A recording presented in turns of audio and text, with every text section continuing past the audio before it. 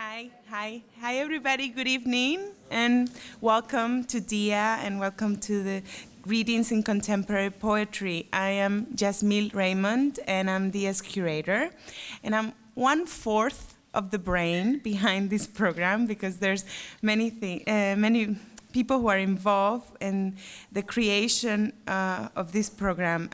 As many of you know, the series, poetry series at DIA dates back to the days when DIA was across the street on 22nd Street, and it ran for many years until 2003, and when DIA sort of relocated its programs to Beacon, New York, DIA Beacon, the program went on a pause. But last year, maybe about a year ago, right, Vincent? I don't know anymore time. We were having dinner, Vincent and I.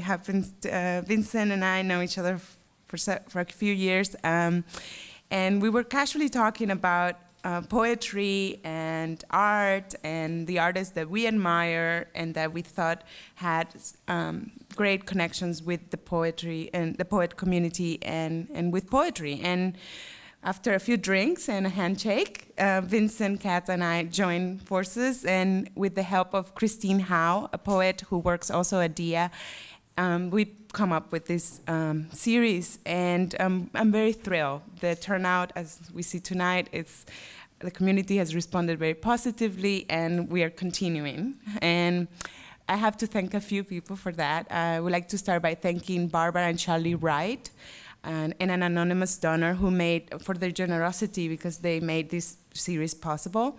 Closer to my desk, again, Christine Howe, my colleague and friend, and for her professionalism and care in coordinating this series.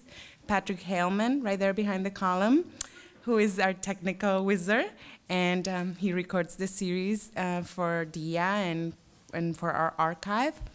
And I would like to say a few words about Vincent Kat, because he's a thinker, a poet, a writer, a translator, a curator. He's many things. He wears many hats. And it's been delightful to work with Vincent on this series. He's the author of numerous books, 9 books on poetry, including Cabal of Sealot, Understanding Objects, and Rapid Departures. He won the 2005 National Translation Award given by the American Literary Translators Association for his book and translations from Latin, The Complete Elegies of Sextus Propertus. And he was awarded the Rome Prize Fellowship in Literature in the American Academy in Rome from 2001 to 2002. He had a 1-month residency at the American Academy in Berlin in the spring of 2006, and he's the editor of the poetry and arts journal Vanitas.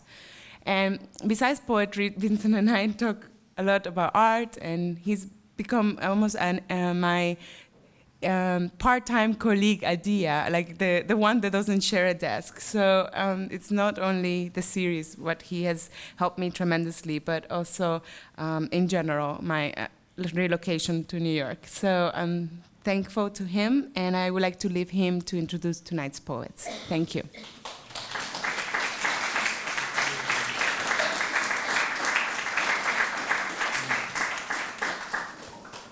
Thank you, Jasmine. That was very sweet.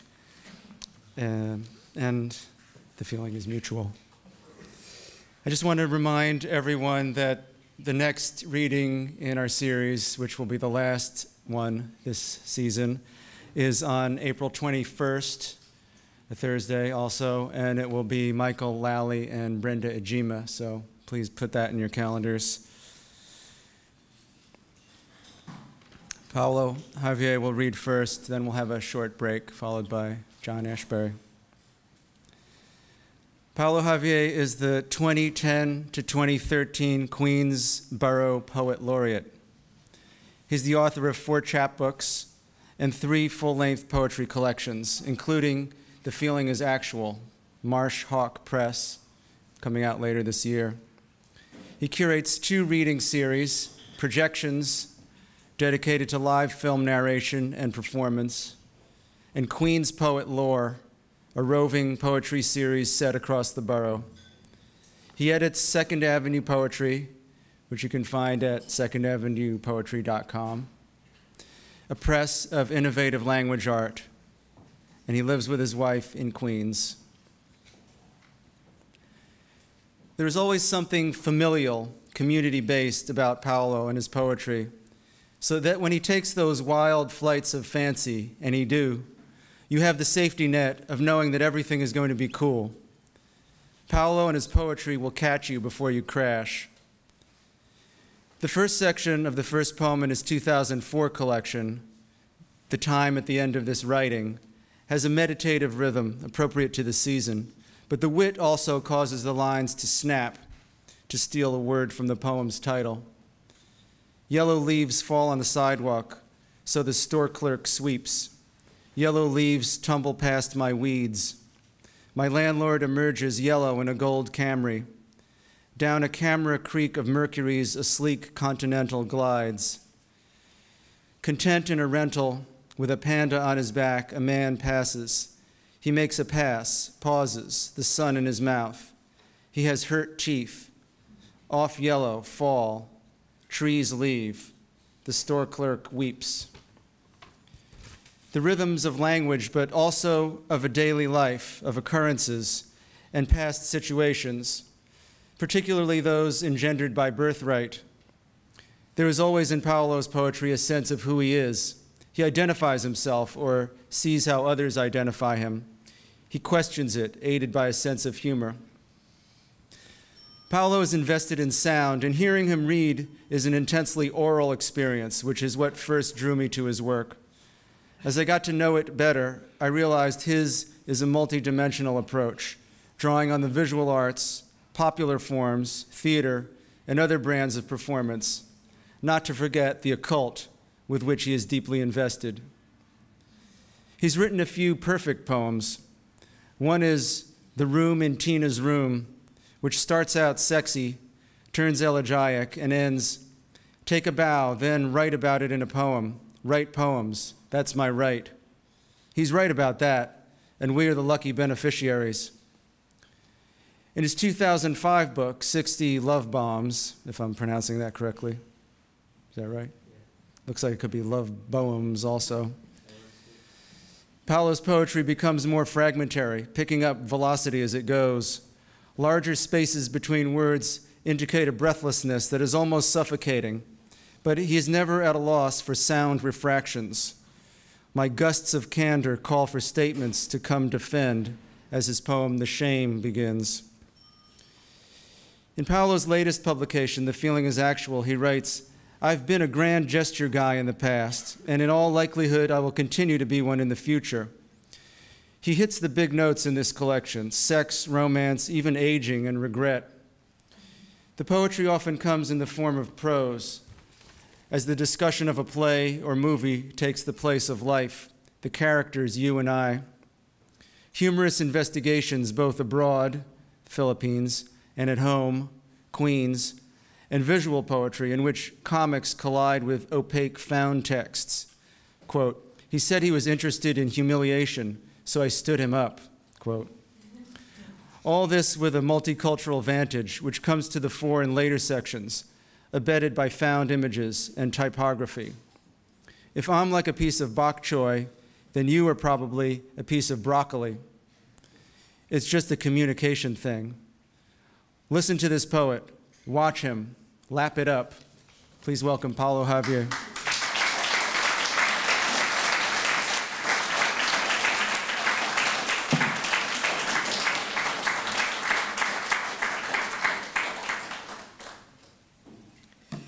Patrick, I may need to call on you in a second. How's everybody doing? Wet. Wet, yeah. I'm wet too. Can you hear me fine in the back? Is this close enough to the mic? If you can't hear me, just say so. Thank you so much, Vincent, for inviting me to be a part of this really distinguished series. As I understand it from Charles Bernstein, Dia has done this also in the past. So on that note, I wanted to also thank Dia for really supporting poetry and for supporting poets. Thank you, Jasmine and Christine, and also Patrick for making tonight possible. I'm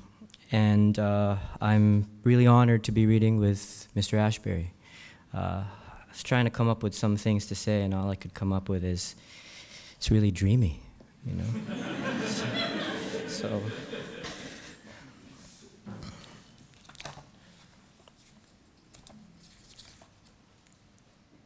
is the projector on?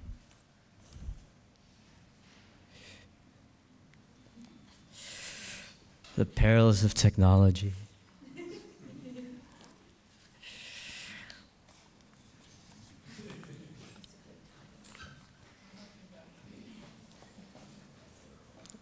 Oh yeah. I act like I don't own a Mac myself, you know. Okay.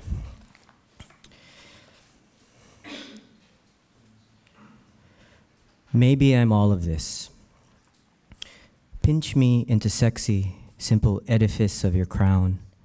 Pinch me into sexy until the higher rose matter lends hey. Palpable buttons to choose from this season. I'm wearing unsentimental Antigone, incest reneged. Pinch me into sexy in prolific commas, harmonies, eloquent, a vintner of your lithe embrace, hunky lamenter conceived by a pair of litigated omniscience, O constant pinch, sigh in all brute liberty, equal gaze resounding in warp speed. O ocean love for miles on solid, from your lost supplicant restrained in mud, restrained in mud.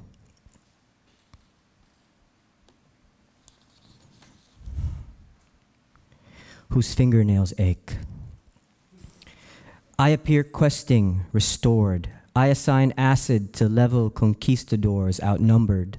A lusty tournament pollen, a rucksack I doth annihilate. Not lasso indeterminate comeuppance ululation, a seance erasing elfin commodity. Must I appear nautilus arm in arm, unserviceable male pedigree parable, buoying a pair of catalpa set in library, delays one cinema, deshelled nude, lactating glandular, a pending patronymic, said the jaguar disguised, none such allows to defile an otter. Odin I'll invent, deshelled nude, appear in porn. Cock excused in mauve abundance. The mauve abundance I'll handwrite. So Sydney, Oregon, or Lent. Azaleas, oh daughters, question innocent goodbye of cardinal saints. I'll veer away from scat, Odin's arms attached.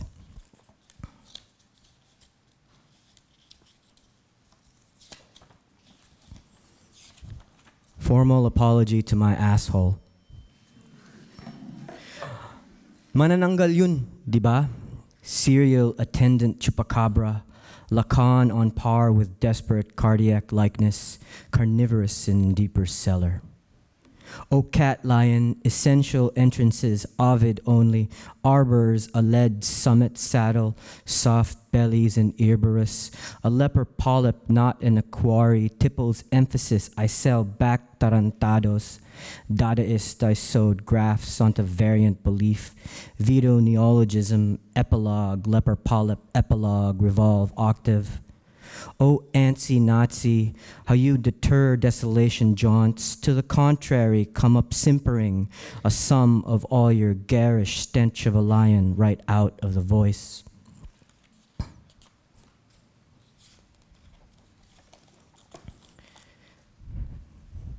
Fascist look angelic to recover face. Am I the turn of the rose adventurous, communique lackey required, communique lackey to rat on, prayers say calcified to dash off our differences? Am I the reliquary they ought to dismember in turn, quick ambassador in alien to an importune, held, mock, undue humiliation?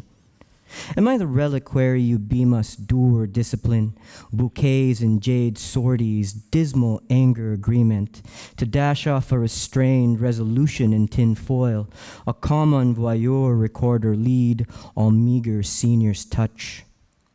In a nutshell, hard to read.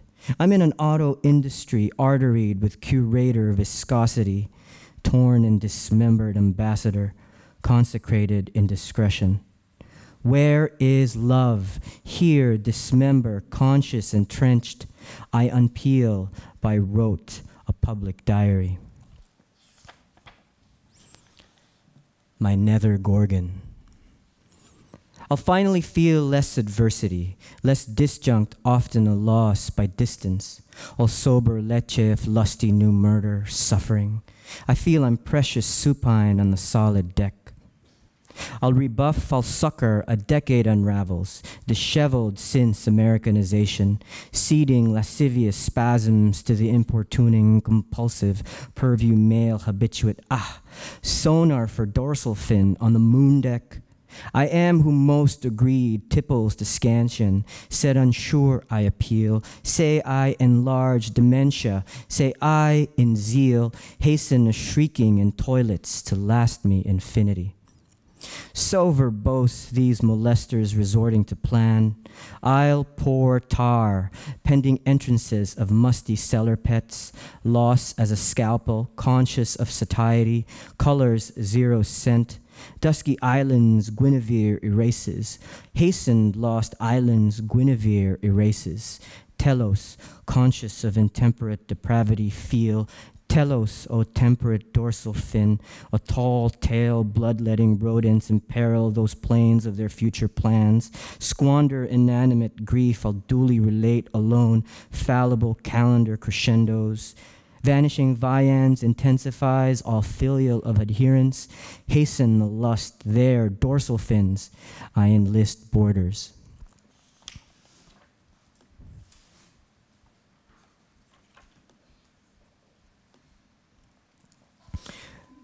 Gascan croqueta ikalawa. I stink of ripe otter. Shit. Yay, a sail.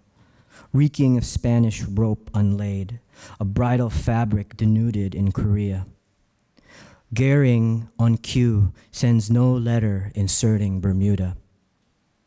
But this means naturally visitors. Soy sauce, not when an arrow has its duke. Terror, a case, I involve us indeterminate. A room key knocks on my door. A Medellin kaksak inserting Bermuda. Tiraan mo nitong durakong sinilbing A projectile question desires a career. Appaloosa, Appaloosa B, infinity's escape.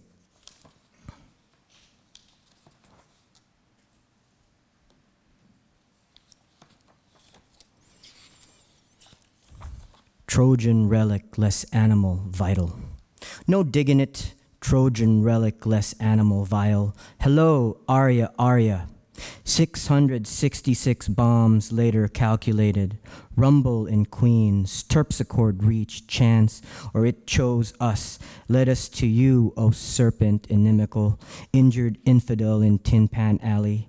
Who comes to us in love helix, who comes looking in vain for the same sworn enemy, whose come adjusts the medium. Remedial, cuckold, ruins, deicide, mobile, lyric, autumn churn. A yelp, I'll hasten the chorus to cue Orpheus.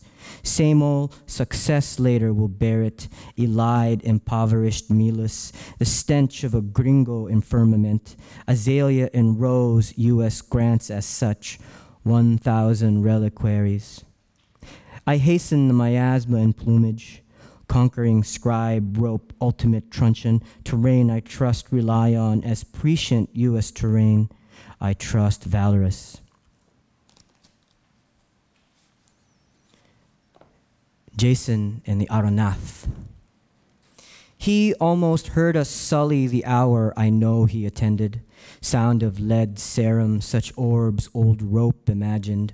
Water in silver, in supplication murder. Retardant U.S., a rap ethnography Sophocles sold, to envision by rote referendum a new cafe New Yorker panders. Murder. Hate gallops the duration of delusion as lewdly. Hi! Acetate, enemy new cafe. Kitchen of obscurity where armor of missionary turntable, alleged elation, ornament meet, versal lay. Hogarth, appropriate leopard, barbecue, egg, essay, ode, quandary. Torn tenor, a book will do. What Brian Cugnot's L.A. armor-appropriated heads of New Escher Rome, adieu to our distant necessity, in case they prohibit these estimates unto dull palaver solely chooses solid Iliad hand 1Y chromosome. How could I have had a nothing lunch, pork instant in a sack of sun? I see Cugnot's disgraced world-led undelegated receding Oedipus, U.S. Knox speech hobbling conscious canard state senate sorority allegories lead Franco's concubines knocking on my solo valve so dewy Champions League rope busy Visayan port annals of rope edict retinal lid rotten unborn imago verisimilitude. He almost heard us hug.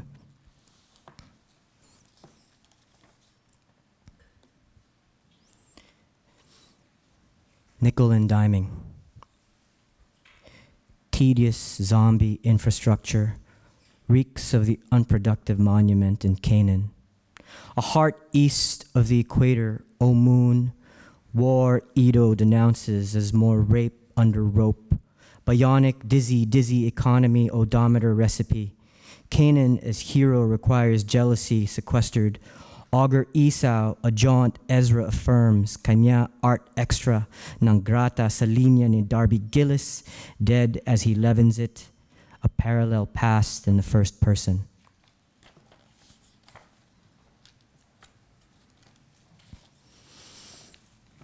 How you guys doing?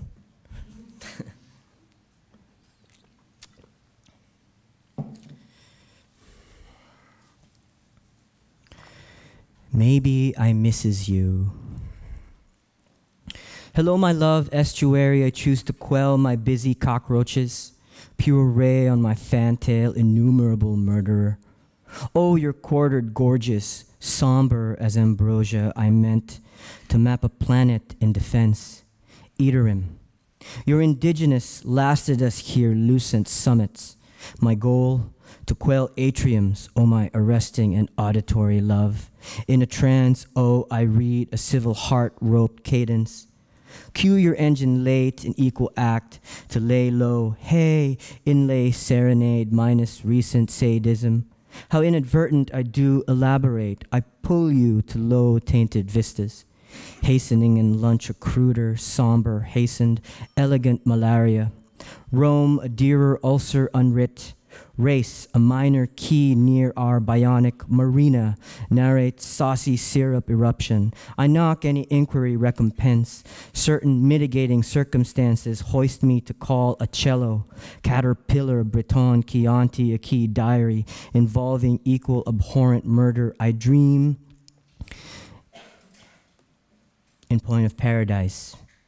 The latter 32 reflections of secular unrest, brazen, sonorous, abhorrent, a wrap-up intensely hostile and richly selecting, in bits of duality, in the end rated anonymity, saintly repairs no sybarite in Dallas would sell. Disco sunset.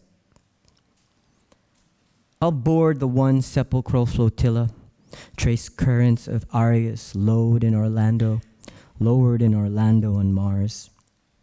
I'll undo esplanade Leda required, enlarge for posterity's aplomb. I'll connect the negative of your hand or dip it in a Saturday's grab bag of rain, renounce exegesis, sorrow deepens in me. I'll board the one sepulchre removed, seal jaundice in the marrow, contending with the moon.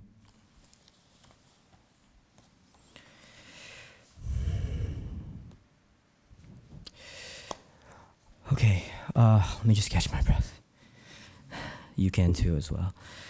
I just read a selection of poems from a bestiary that was published by a press in Astoria, Queens, Cyges Press, and I just wanted to thank Mark Lamoureux for keeping an open mind. I myself did not draw these, make these illustrations. It's actually made by a good friend of mine and a frequent collaborator, Ernest Concepcion, who's based in Brooklyn. Thank you all again for coming tonight. I'm going to close with a section from my forthcoming book, The Feeling is Actual, Many thanks to Tom Fink and Marshak Press for taking a chance on my book. Thank you so much, Vincent, for the kind words. Man, I haven't thought about those poems in a long time. As you well, maybe you don't know, but I'm the Queen's Poet Laureate, and when I was installed, I was actually officially installed as Queen's Poet Laureate. You know, recognized. And you know, it was kind of trippy. They named a day after me when they did that. Yeah,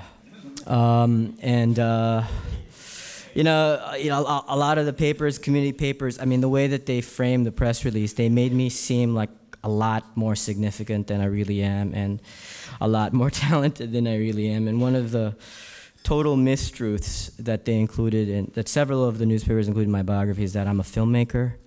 I have friends who are filmmakers, so I know better than to ever claim that I'm a filmmaker. Okay. Having said that, here's Monty and Turtle. Can I kill the lights?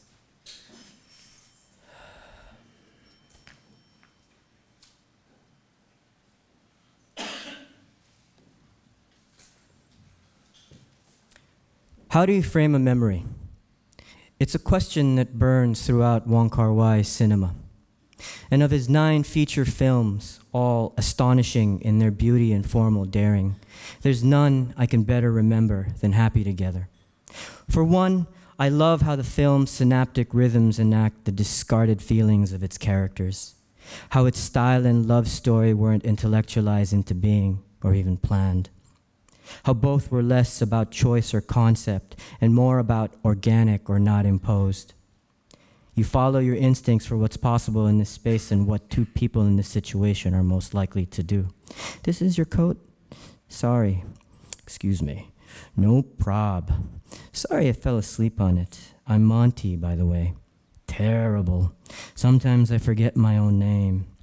It's okay. I forget mine all the time, too. Well, it's nice to meet you.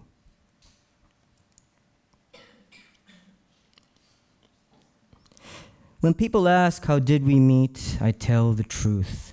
Kim's party at Tangerine. Seconds after I decide to leave it, descending fog of malicious exes, swept away by the sudden gale of your laugh. When he began Happy Together, Wong Kar-wai only had 2 characters in mind, Tony and Leslie's. He'd managed to find a city to put them in, but nothing else. What did they feel when they came to Argentina? Did they know it would be so cold in the summer? In improvisatory filmmaking, solutions always present themselves at the very last minute. Maybe they aren't even real solutions, but something always turns up to solve the problem. The idea is to tell the story of these 2 people, but because of time limits, Wong knows he can't make a film about 2 people. So what you doing? It's a one-winged bird. It's kind of flying this way. I guess it's a mallard. How can you tell its head? It has a beret right here because it's a surrealist. Great. Just what we need. More foo. No. Everything is a little bit mumble, mumble, mumble, mumble, mumble, mumble, mumble, mumble, mumble, mumble, mumble. On our first date, you suggested Lilia Forever, a film about an Estonian teenager who was abandoned by her mother, forced into white slavery, then commits suicide. What were you thinking?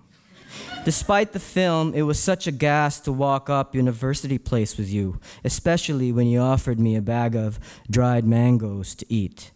Why? Because I'm Filipino, I teased. You were so embarrassed.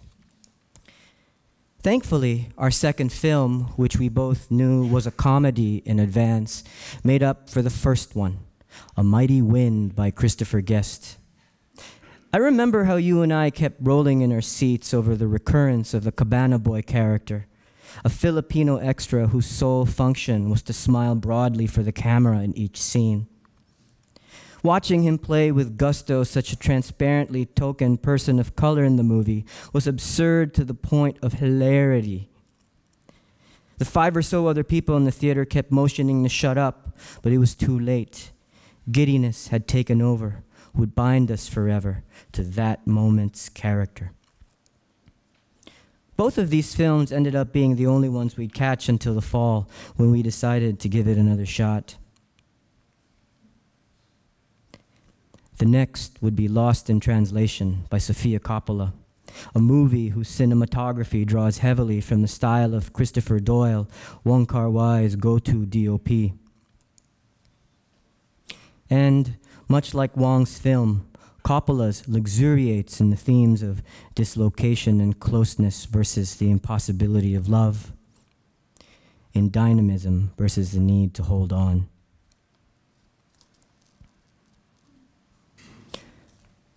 Allow me to reintroduce myself. My name is Hove, H to the O-V. I used to move snowflakes by the O-Z. Robert Rauschenberg said you're not an artist if you can't walk a block and come up with 5 new images and even more ideas. Edward Steichen said you can photograph a world in your room, and later Robert Frank and Keiichi Tahara showed us how to. Chris Doyle finds a stairway, an entrance, a wall he likes. He starts to get a feel for the kind of characters who would use such a space. So he has fun turning the camera on and off at will to generate the effect of random spontaneity, like a series of Polaroid snaps that skip through time and disregard any continuity.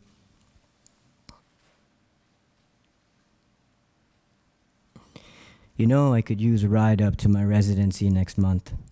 It's up in the valley. Pretty.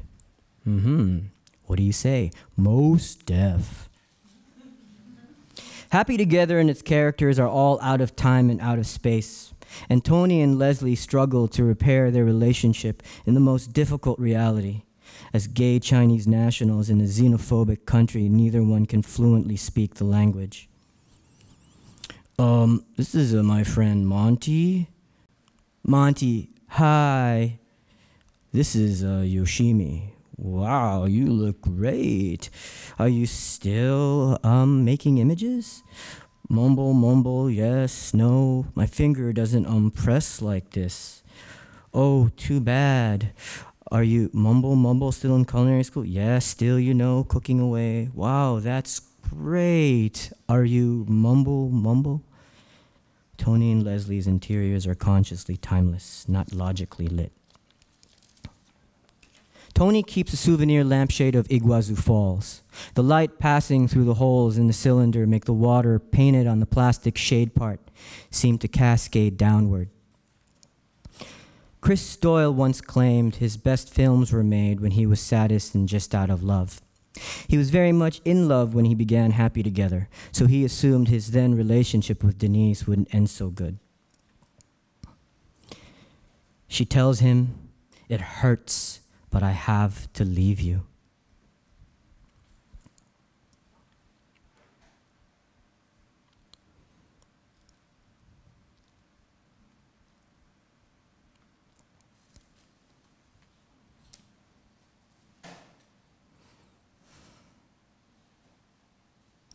At least I know now you'll make a better movie.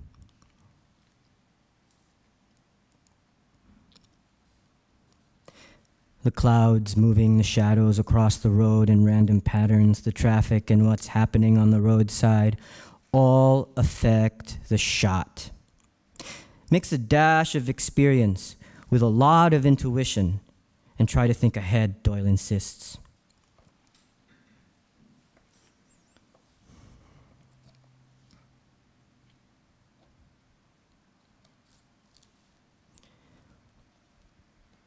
All I know is how I see the space and what I hope to do with it. In the valley that summer, I lived in my artist studio. I focused on work, staying up late and crashing on the floor. I wanted to defamiliarize myself, move out of certain spaces, preconceptions of the world I knew so well. Chris Doyle writes how he would always associate the blurred action sequences in his other films with Wong Kar-wai, with the adrenaline rush that fear or a violent act excites. In Happy Together, it's more druggy, the speed changes marking decisive, epiphanal, or revelatory moments. The actor moves extremely slowly while all else goes on in real time. The idea is to suspend time, to emphasize and prolong the relevance of what's going on.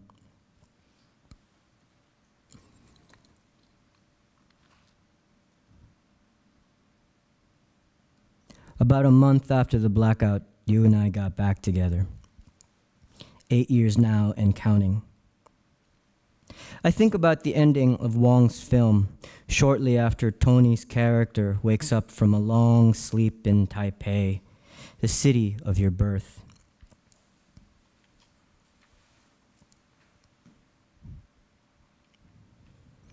He decides to visit Chang at their stall in the Liaoning night market, but discovers his friend's family instead. In voiceover, Tony reveals, "I finally understood how he could be happy running around so free. It's because he has a place he can always return to."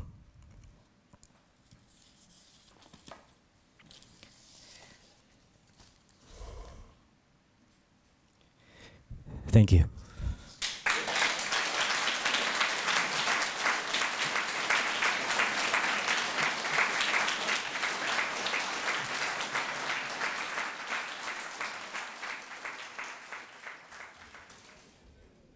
Welcome back.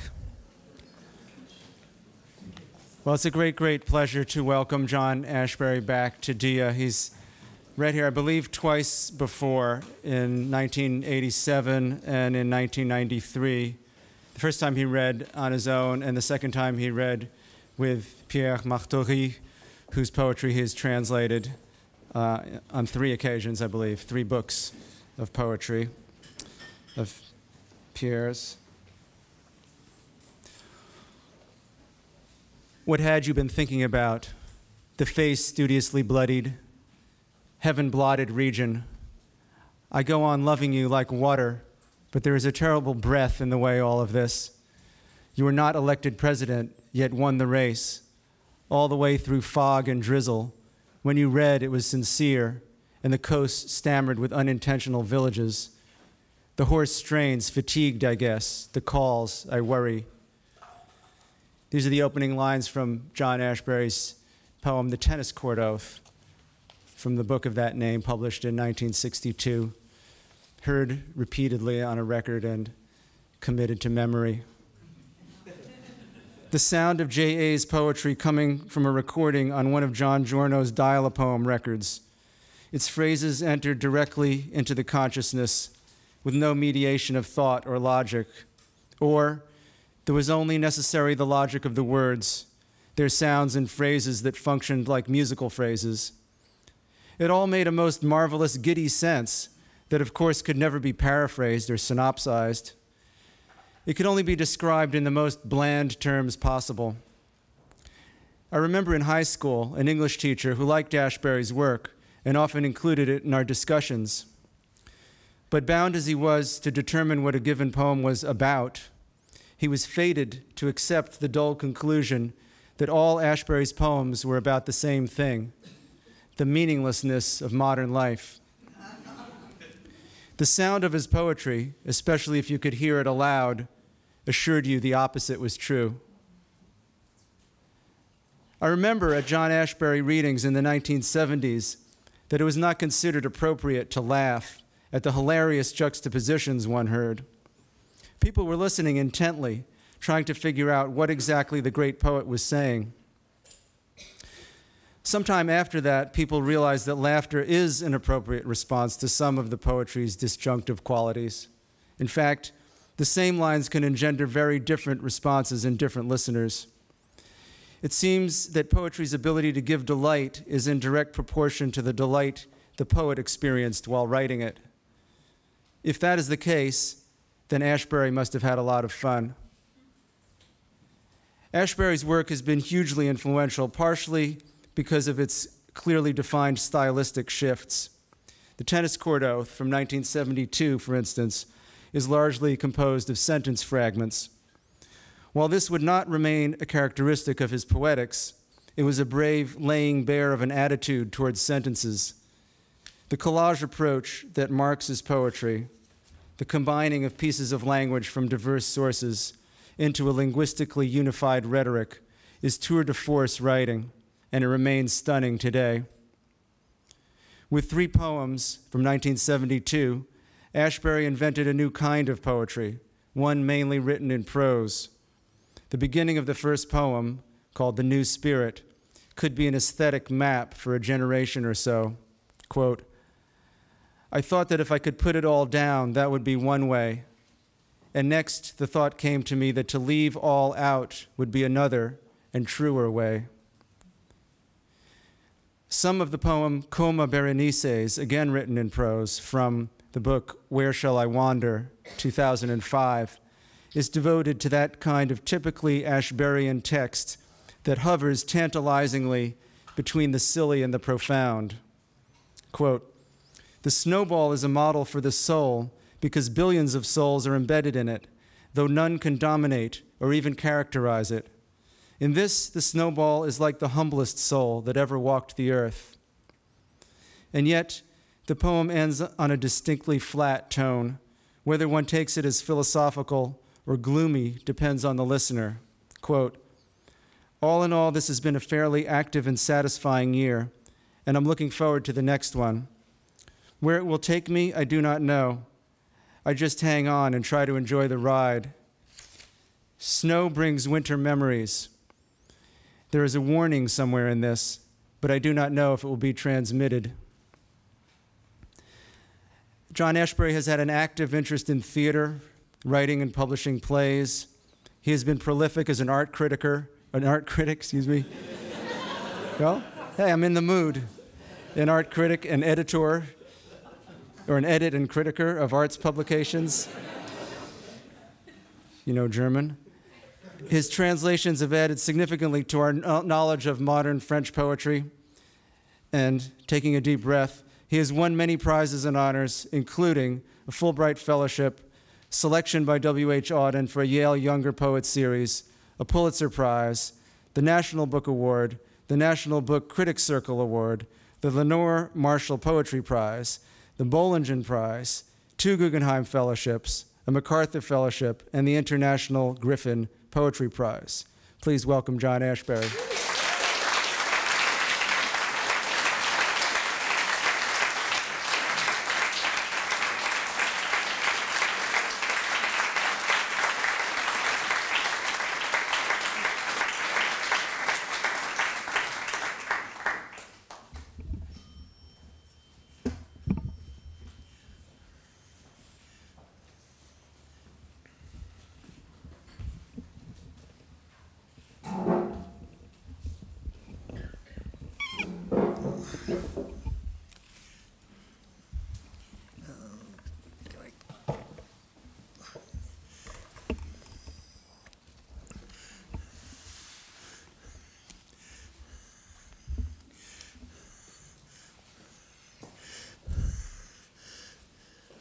Oh, thank you, Vincent,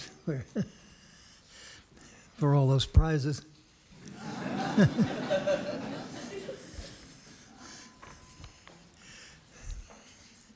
Maybe I can raise this a little. Do you think? Yeah.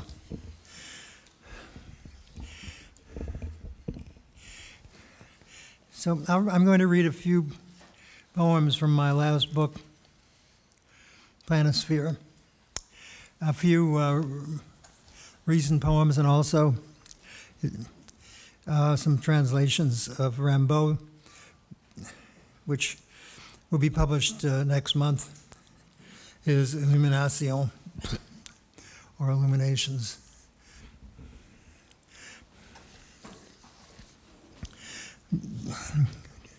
Default mode. They were living in America at another time. They were living in America for the FBI. They were living in America, shit wins. They were living in America on the border with Canada. They were living in America further gone into teats. They were living in America, that was the only good one. They were living in America, that was the only good one. They were living in America, who answers the phone, and they were living in America deliriously. They were living in America sadly. They were living in America fictitiously. They were living in America wedged. They were living in America Stella by starlight. They were living in America the mighty sun. They were living in America pandemically. They were living in America across from the Ritz Hotel. They were living in America getting their chops. They were living in America only for just one summer. They were living in America beside the lake. They were living in America for the defeatist troops. They were living in America for the pleasure of it all. They were living in America as well as can be expected. They were living in America as one grows passionately out of a love affair. They were living there every day. Does this donut remind you of a life preserver? They were living in America to remind you of me. They were living in America, and a storm blew up suddenly. They were living in America extended terms of credit. They were living in America, but it's all over. They were living in America as tissue paper is to a comb. They were living in America at 5s and 6s. They were living in America the same old, same old.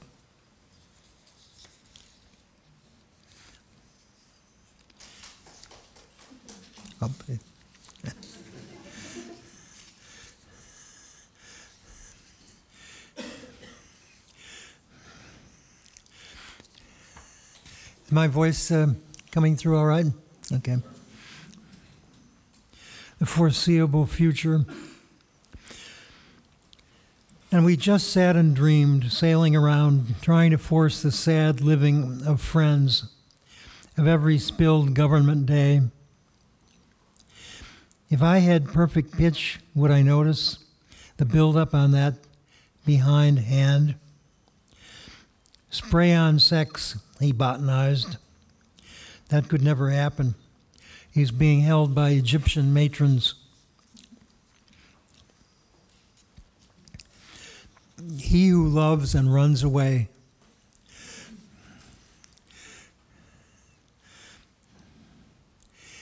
The bad news is the ship hasn't arrived. The good news is it hasn't left yet. It is still being loaded by natives with cone-shaped hats on their heads. Here come the transistors, bananas, durian, a fruit said to have a noxious smell, baby bottles, photocopiers, and souvenirs, such glorious ones, nothing useful except keychains, lockets to be furnished, a ball to stuff with life. Yet it's hard not to imagine the loss. I think, though I can't be sure, that all this is being added to my bill. Woe betide us. We shall never pay, though, not in a million years. Everything is promise. Too late we acted outside the rhymes required. Honest, God-fearing, ass-wearing blokes, eager to accept the hand that fate had dealt us and play with it. Now, brown sorrow is the correct livery for when we go out. It's important to find a copy of the reproduction and send or sell it back to them, and with milk. That was the nicest thing about them, happy birthday. For it, you got a mandate? Because I like it better here, near the core. You are sitting on the sofa, have a glass of something. You will hear a city.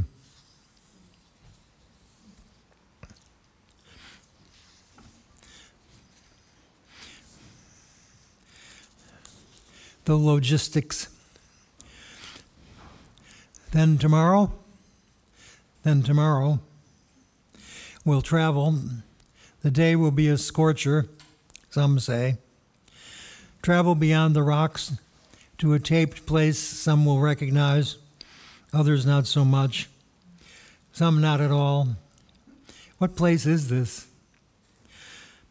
To come back for a few hours to a city of 20,800 people, all good citizens, stout in work and doing, washed over by a wave. They keep ducking, imagining. It doesn't dovetail with the middle of the beginning. The time we lost getting here, the few friends who stayed with us, faithful to the ends of fronds. Some beginning they puked, and get us out of here, we're magicians too. Sorry, it doesn't balance out the way they dressed and traveled past the farthest signs, in fact to explore, as none then knew. Sorry, it's raining. Even if you like the rain, it's raining somewhere, nowhere you can see. And the people, they've left too, wedged in a fucking dream.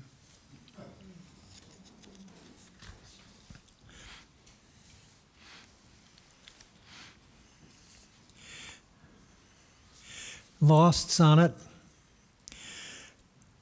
They grow up too fast these days. Unassuming becomes unwieldy. The woods a place to walk from briskly. You say your cunning comportment is artless? Well then, so am I for containing you, champ. Your tracks are alive with new interest. The trail always sees what's up ahead, which is resistance. No tooth or star contradicts what is made and hard to screw up. Wash the guest's feet, the aviator. Jack was his name, and we were like brothers, though we never knew each other.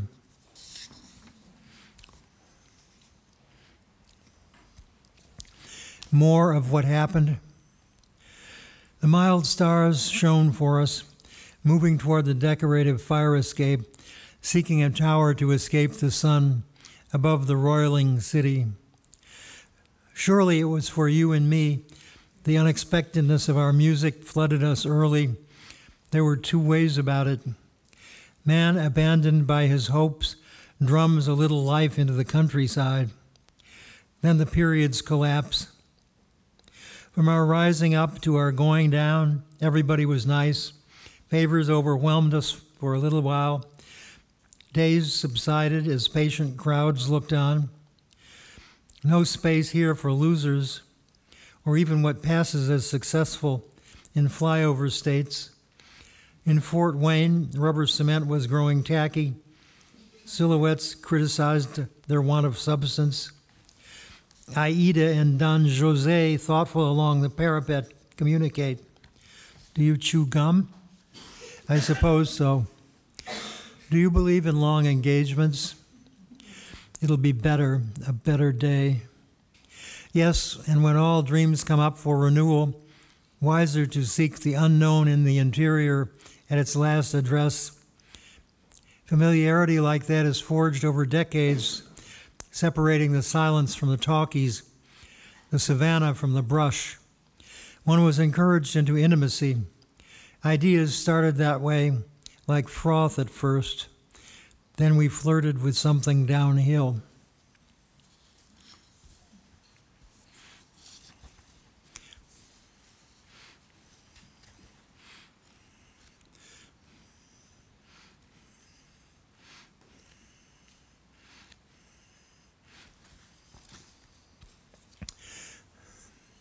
Pernilla, this is a woman's name, and as I've recounted before, this was in the New Yorker, and I had a lot of trouble with their infamous fact-checking department because they wanted to know who Pernilla was.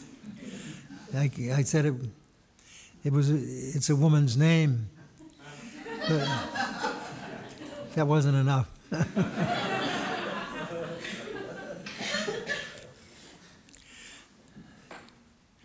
Please don't apologize for pissing me off. You were probably right, and I was halfway out the door anyway, the living room door leading to the hall and all it contains. How is it that things can get shiny and be peeling simultaneously? Seriously, Pa, we would have come over if we'd knowed the combination for long, and then folks that have pointed toward us, miming birdsong and the like. It was too short a time to have wrapped many pensées in, but we weren't blighted by that near the tower. One who calls in need out of the dusk fancied our situation, but we were not to be perturbed by that, only a little fluted toward day's indisputable margin. I say, how do you like it? And the bills floating along beside it, like baby ducks after the mother has moved on to some important barrier that will rise up like a chapter heading in later life when all is pretty much paved over and weeds have begun to take hold. I said, how long do you expect it and us to go on nourishing whatever it is we do nurture?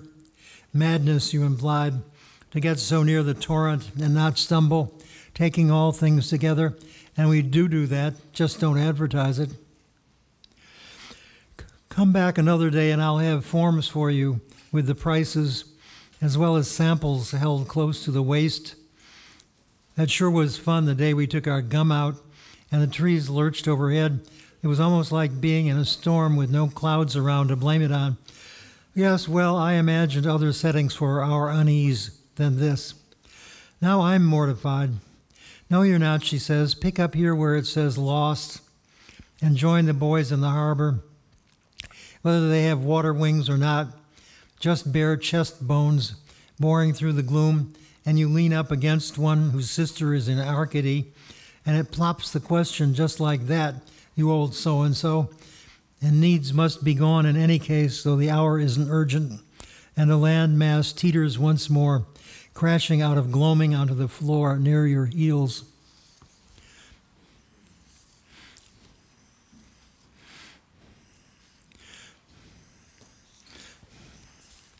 And this one is a collage poem made up entirely of movie titles, which I lifted almost intact from the index of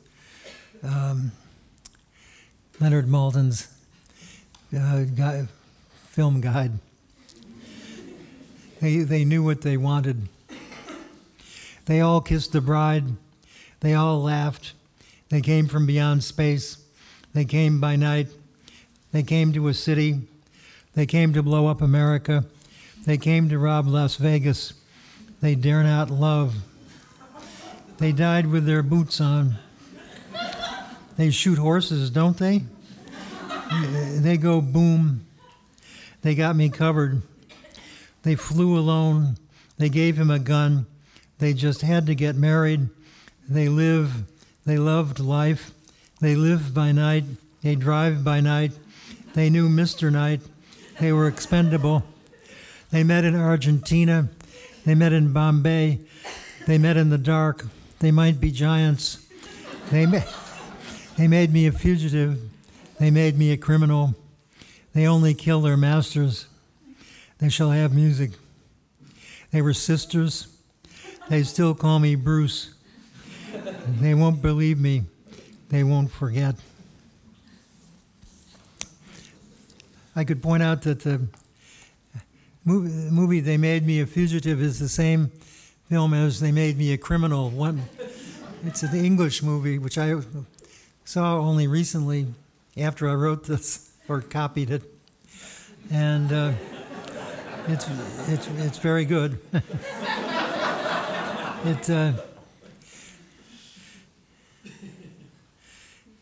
I think the English title is They Made Me a Fugitive, and that was apparently a no-no for the American public. They had to change fugitive to criminal to avoid offending fugitives, apparently, or somebody.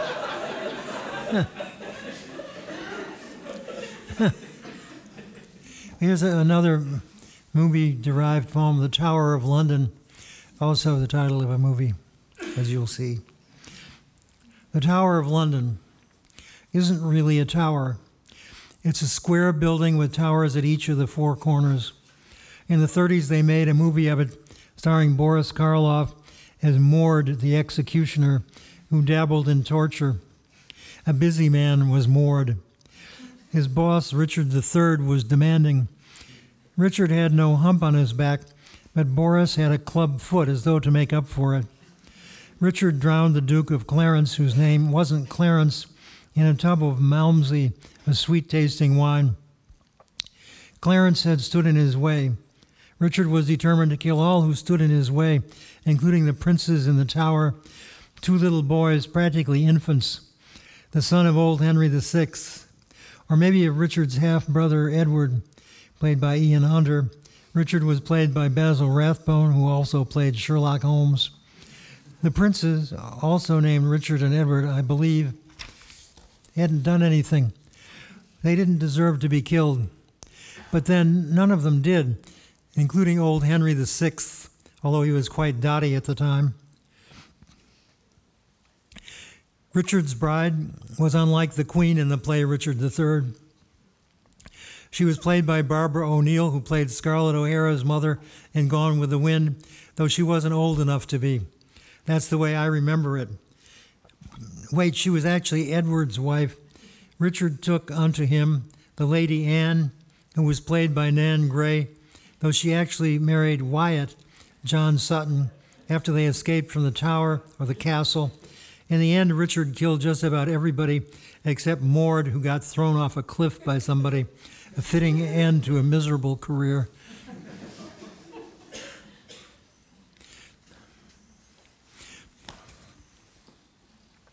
The winemakers. It wasn't meant to stand for what it stood for. Only a pup tent could do that. Besides, we were in a state called New York, where only bees made sense. Those who were with us were not with us and deserved a spanking. Others, looking out over the bay's mild waters, could barely distinguish a message made of logs. Return to the frontier or all is lost, though in time some may reap the benefit and glory of a frozen attitude. My mind was made up. We would start for Illinois that very day. Have you considered firecrackers? The deft music contained therein assuages all contenders. Those who arrived last at the party received the most intelligent door prizes. My niece is in Nepal. My name was memorized last week for the chilling rolls to come, in which foot soldiers gasp, giggle, and dream. Say this for warmer climes, though. Bears are let out at night to patrol the streets. In the morning, hope flushes the city anew. I guess it was just that I always thought of snow at the wrong times, and defeatism came charging through the barricades. It always knew where to find me. Funny, few can now remember how water came in pails once, and sails were free for anyone who needed them for a boat. Besides this, 6 different types of student were always shackled to the end of the wharf in case anybody could use them for anything. I think there's a wind mask out near the glue factory. So many kinds of hope began the race. Some morphed into local interest along the way. Others discharged family and civic responsibilities. Each of us was assigned a particular task, though none realized it until the task was accomplished and forgotten. The brouhaha of learning didn't seem to affect some any more than it did their teachers, by now asleep. Night was soft for that sort of thing. You remember the one, the little electrical villages down the road. I'll have a mustard Coke. In ordinary times, a store can find that. But we live in a peculiar era. You can't get from there to here. Well, now it's something I'd be happy to write about. It lands on your roof, a small package, loved and warmed. For all your posturing, you'd say so too, I'd wager. Well, that's enough of that now. Better stack our hats in the cloud chamber. Her magical bracelet opened suddenly as though it were Christmas. We'd better be getting along before it gets dark, or there's no way out of the box. They don't carry them anymore, besides which there's not much interest. Only songs of the night and fruits so beautifully presented, you'd swear you were in Asia the time before this one, whatever it is, or where we fetched up in the last century, the recent one, I mean. Like a dance, it completed itself and ran out Hey, it was just here. So it is with the things that were more or less dear to us and are now enfolded in the dream of their happening. A man comes to the end of the drive, looks around. No one sees him. He putters, and in the end is the last to leave. We may write about him, or how his walk affected us. There he goes again. If tact is a mortal sin, we shall not miss.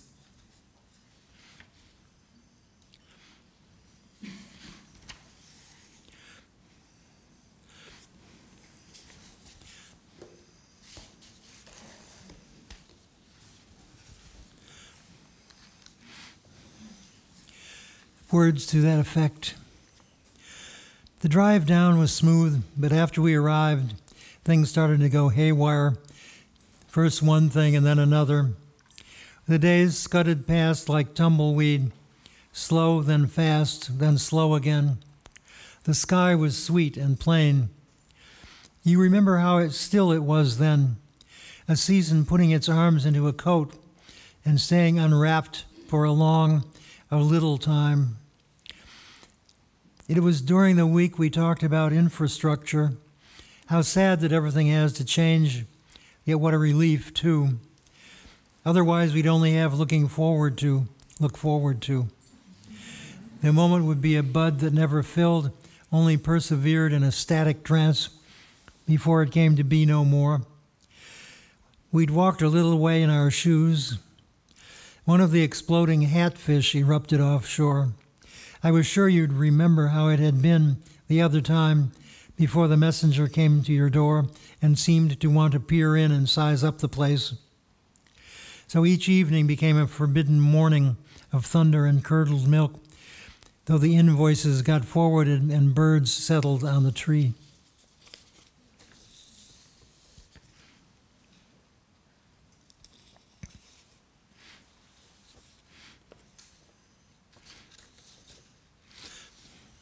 A voice from the fireplace.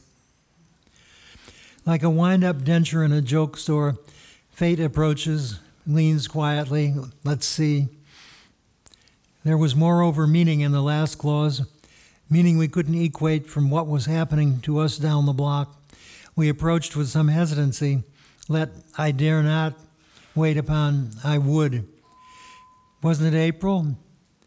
Weren't things more likely to last in this or any season? Rhymes we like, more than rhythm. They provide a life preserver for embarrassing sorties. Someday we'll be grown up too. The desk lights not cancel the barge as it approaches the corner of avenues. Well, we sweated that out. It amounts to self-importance. Whether the sea is a vernacular one, only heroes can describe. Why don't you pluck me one? Seems they all rushed to the other side of the deck, causing alarm. Wind shriveled the rags that were left. Hold on a minute, and we'll get you aloft. No sense taking up time with vellum sunsets, he hears, and cannot stay. The whitish, gluey smell of the forest imbibes our earnings in a dream. Egg whites dry at room temperature. In my mature moments, I was robotic like you, but never canceled my interest. We all attempt starting out, yet few undergo the first few days of orientation lightly, which is funny. I mean, with so many around to project enlightenment or entertainment. If you live in a Wren house, you'll quickly understand what I mean. That, needless to say, was the last time I heard from them. I continue to get their flyers in the mail, but the project remains uninhabited. Flowers and goats cram the entrance with something you can see over. The vanilla sea propels itself lightly forward, ever in quest of spectators, but you can only do so much in the way of self-formation. I hadn't expected it to be otherwise, yet it doesn't seem right. Neither is it unjust, only pro forma. Nights imply seasons, and much in the way of impish narrative, while in daylight, it's a matter of getting flush with the pavement. Don't forget to check every box on the front door and leave change for the milkman. Too bad they spotted us. Like I say, no jury will ever convict he or I. Off you go then. An egg is a puzzle, a tree a piece of that puzzle. I've had a pleasant but uneven time. My helpmates could aver as much. Let us know how much we owe you. The balloon is ascending above ferns, teacup chimneys, striped stockings. So long, training wheels. I'm gone for 3 weeks at a time.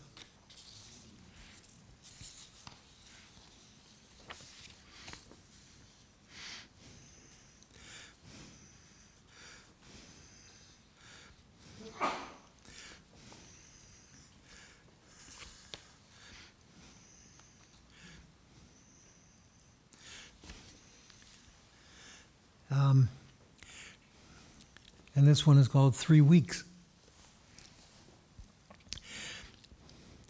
Desperate asks, how driven batty by climate change can we not make out a stranger's silhouette in the dooryard?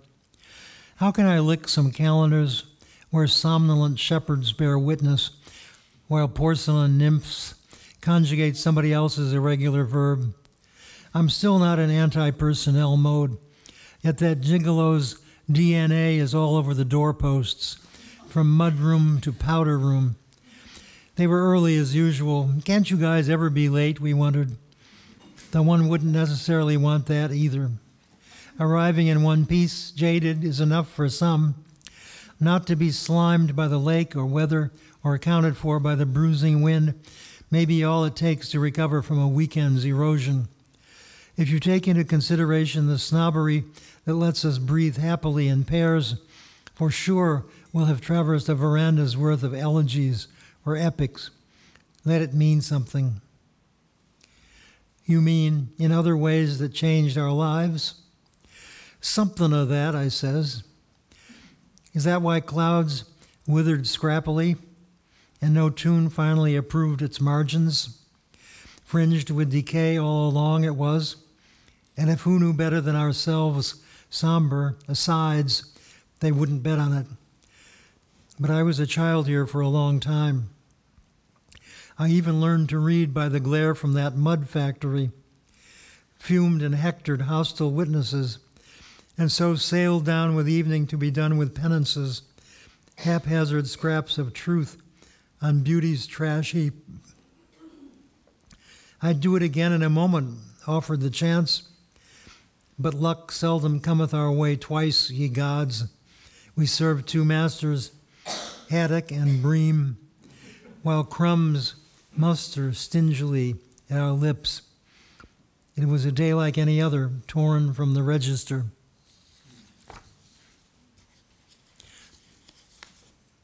And this one is called Postlude and Prequel. Would I lie to you?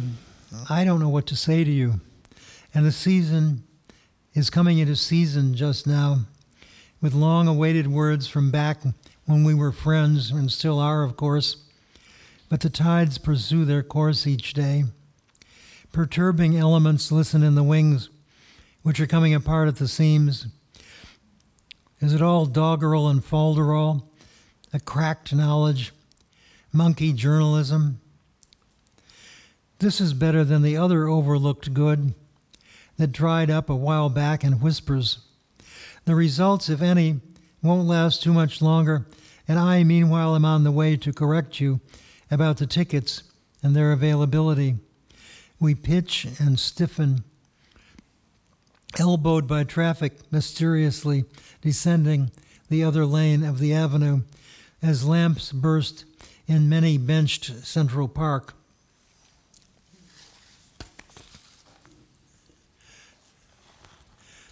So I'll read a couple of the translation of Rimbaud's Illuminations or Illumination. This book will be published, I believe, next month. I have the proofs here, which I'm reading from.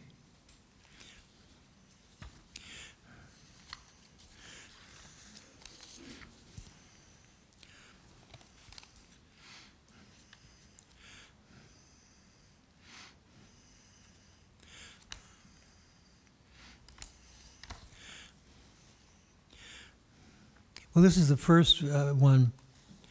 I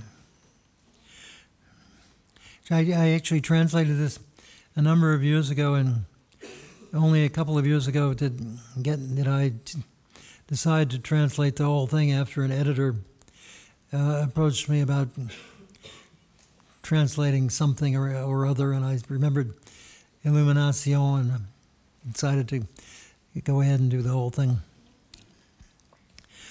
After the flood, après le déluge.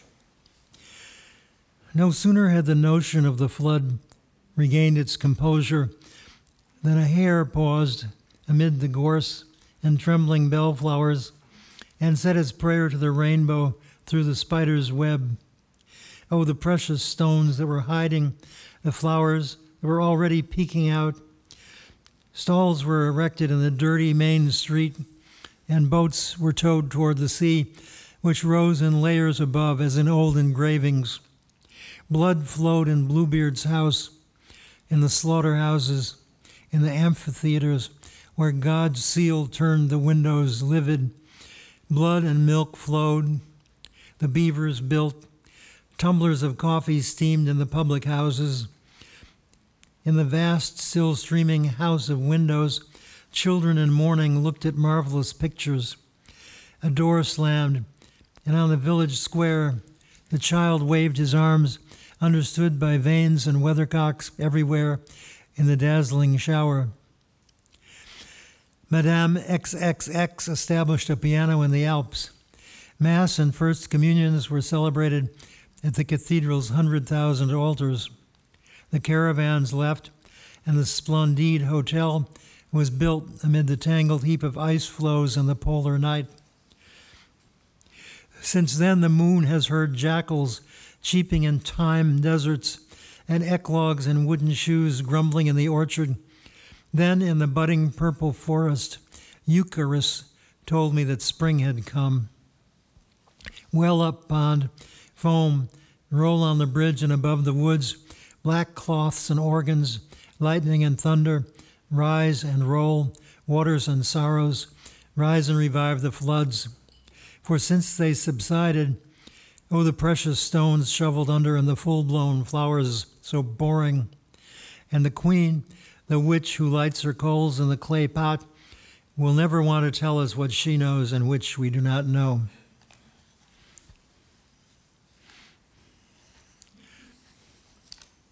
This is one of two poems called Cities, which is apparently based on Rimbaud's impressions of London, where he actually spent more time than he ever did in Paris.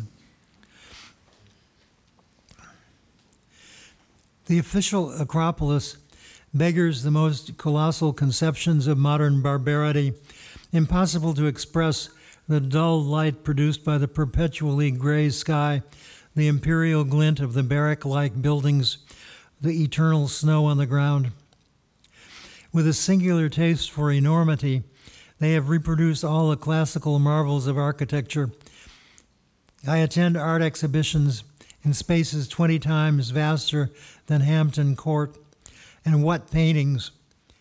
A Norwegian Nebuchadnezzar commissioned the staircases of the ministries. Even the flunkies that I was able to glimpse are more haughty than Brahmas, and I shuddered at the colossal aspect of the caretakers and construction officials. Thanks to the ordering of buildings into squares, courtyards, and enclosed terraces, cab drivers have been kept out. The parks represent primitive nature detailed with superb technical mastery. The upper zone has inexplicable parts. An arm of the sea with no boats unrolls its layer of blue sleet between caves weighted with giant candelabra. A short bridge leads to a vaulted passage directly beneath the dome of the Sainte-Chapelle. This dome is an armature of artistically wrought steel, approximately 15,000 feet in diameter. At several points on the copper footbridges, the platforms, the stairways that wind around covered markets and pillars, I thought I could judge the depth of the city. It's the wonder of it that I was unable to seize. What are the relative levels of the other districts above or below the Acropolis? For today's tourist orientation is impossible. The business district is a circus built in a uniform style with arcaded galleries. No shops to be seen, but the snow on the pavement is trampled. A few nabobs, as rare as Sunday morning strollers in London, are making their way toward a diamond-studded stagecoach. A few red velvet divans. They serve Arctic beverages whose price varies from 800 to 8,000 rupees. To the suggestion that we seek out a theater in this circus, I would reply that the shops must contain dramas that are sordid enough. I think there is a police force, but the laws must be so strange that I give up trying to imagine what the rogues here must be like. The suburb, as elegant as any fine street of Paris, has the advantage of air that is like light. The democratic element is comprised of some 100 souls. Here, too, the houses don't follow one another.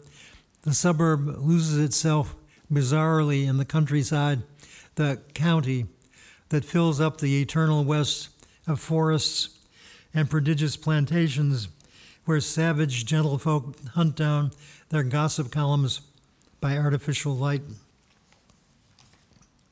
Well, shall I do one more? Okay, I will. Promontory. Golden dawn and tremulous evening find our brig offshore, facing this villa and its dependencies, which form a promontory as vast as Epirus and the Peloponnesus, or the great island of Japan, or Arabia. Temples lit up by returning processions, immense vistas of the fortifications of modern coastlines, dunes illustrated with warm flowers and bacchanals, grand canals of Carthage and embankments of a louche Venice, languid eruptions of Etnas and fissures of flowers and water in glaciers, public washhouses surrounded by German poplars, slopes of singular parks inclining the tops of Japanese cherry trees, the circular facades of the Royal and the Grand in Scarborough or Brooklyn, and their railways flank, tunnel under, and overhang the appointments of this hotel, chosen from the history of the most elegant and colossal structures of Italy, America, and Asia, whose windows and terraces, presently awash with decorative lighting, drinks, and lush breezes, are open to the minds of travelers and noblemen, which, during the daytime hours, allow all the tarantellas of the coast and even the ritornellos of celebrated vales of art to decorate wondrously the facades of the Promontory Palace. Thank you.